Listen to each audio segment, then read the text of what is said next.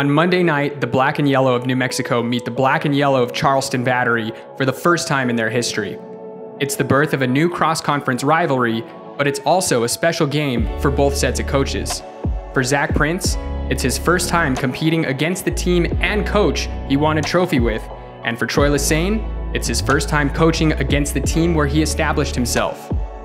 That club being able to give me a chance to fulfill my dream, it's something that I can't thank Augie enough for, the ownership group, and yeah, I'm so excited to be able to host them in Albuquerque, show them what we're doing here, show them how much I've grown in the past, 5 years, 6 years since I've been gone, and I can't wait to see all those guys.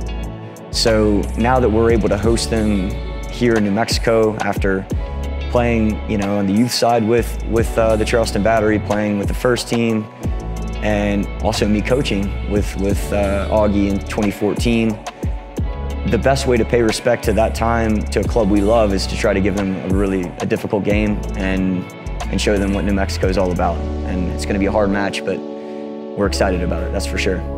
Watching their teams now, even Troy and Charlotte, and now those two out in New Mexico, he has their team playing physically hard, good players, technical players, and playing at a level that's going to make them compete, for a chance to win championships, and they do both have the mentality to do that.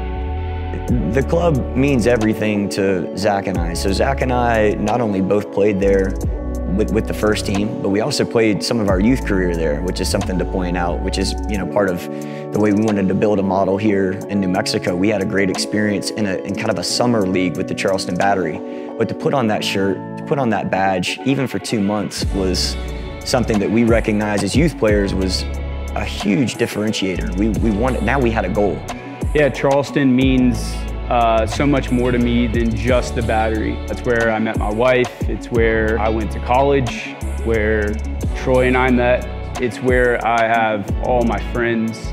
And so being able to go back and be with those people in those times, the Battery always comes up because it's such a big part of my life, and it was such a big part of, it's a big part of that community. Watching him grow and taking that to his coaching has been very successful, again, because they've been with me. Zach was with me for a longer time as a player and obviously moved into the coaching to help out a little bit as an assistant coach for 1 year too, and it's been tremendous. So it's great to see their growth and them getting involved in the professional side, which is nice. It's going to be really, really fun to be able to see him, to spend some time with him, and see, I've always looked at it from a perspective of playing for Charleston and being a very tough opponent to play against. And now to be on the other side of it and know they're going to be a tough opponent, no matter what spot they're in, no matter what place they're in the league, Augie will have them a very tough out, very tough out.